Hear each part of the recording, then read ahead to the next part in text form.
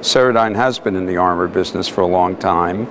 In fact, we were on the ground floor in the 1970s when the United States Army at Watertown Arsenal, a place that doesn't even exist now, began establishing a database. What ceramic stops what bullet, at what weight, what thickness, what cost.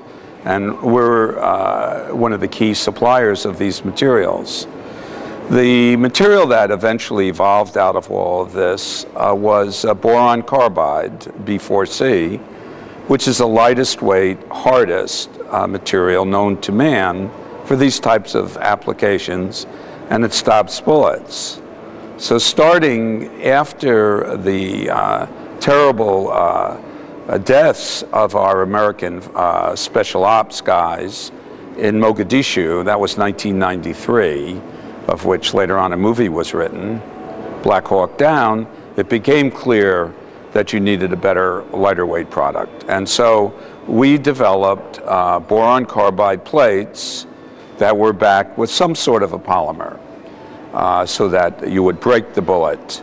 And indeed today we stop bullets at point blank range. We'll stop an armor piercing machine gun bullet right against your chest if that ever happened. So the total product started out as something called Small Arms Protective Inserts, which the acronym was SAPI, and as well as special programs that we do for other parts of the United States Armed Forces.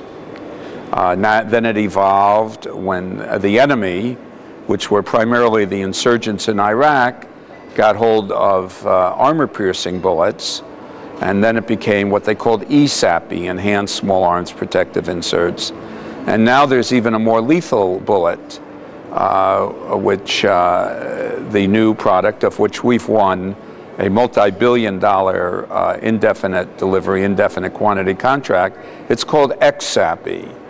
So over the last 5 years, Ceradyne, which was a modest-sized company, has shipped over $1.8 billion of this armor program, and we continue to develop a wide range of offerings, including what we refer to as mission-specific armor systems. Now that we're going into Afghanistan, there's additional requirements, particularly since our guys are going to be climbing high up, not too much oxygen. You have a new enemy in the Taliban, probably with all kinds of other weapons, some less lethal but very effective because they're scampering around the rocks and mountains, which they know very well. When the whole idea, first of all, you can stop a lot of what they call low threats, like the police define the threat as a handgun. You don't need a ceramic to stop a handgun. You could use Kevlar or other materials that act as a bullet catcher, if you will. Once you get into automatic weapons for the military or high-powered rifles, you can't catch the bullet. You have to stop that bullet and break it. And so the use of a ceramic, such as the boron carbide I mentioned earlier, is exactly what happens. This very lethal, high-energy projectile comes in, it hits the ceramic, and the bullet breaks. Often the core, if it's an armor-piercing round, that will also break. The ceramic breaks also. In a very small area, though, you'd be surprised. It's only about an inch or so in diameter. And then those particles, then they're over a wide enough area that the force has been spread out. Now you can use a more traditional methodology behind the plate and catch all the fragments. So it's really a system consisting of very hard faceplate and something that's more of a bullet catcher. The ceramic, of which Ceradyne, of course, produces literally hundreds of thousands of plates. We were shipping well over 100,000 plate in the heyday of Iraq. That's pretty good. That's a theoretically dense, very high purity, controlled microstructure ceramic. So as the threat increases, you may want to modify the ceramic, but not because of purity.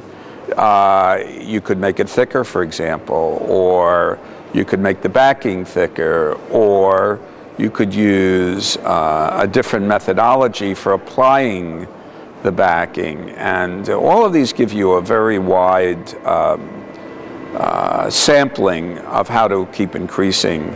Now the key is, of course, is to stop a higher threat without increasing the weight. So that's difficult, and now we are approaching where you really just can't do that. So now we're looking at different ideas for helping our soldiers. And Ceradyne works very closely directly with the military. We have 20 ballistic engineers.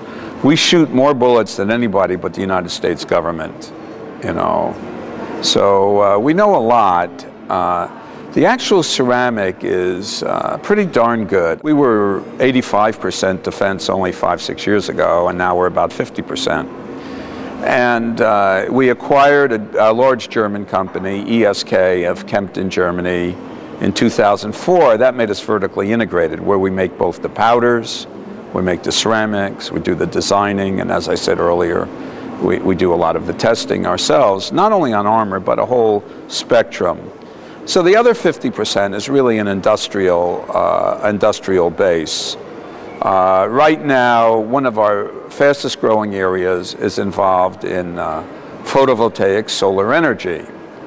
I personally, and I'm the founder of the company, by the way, in 1967, am very focused on solar energy, because to get the silicon into the wafer shape, they have to melt it, and they have to melt it in very high purity fused silica ceramic, and we're really good at that. And we have expanded our facilities in the United States.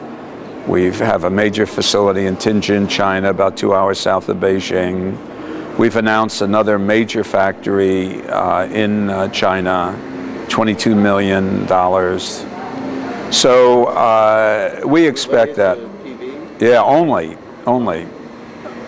Although we may put a little more equipment there. We're having a good experience in China now.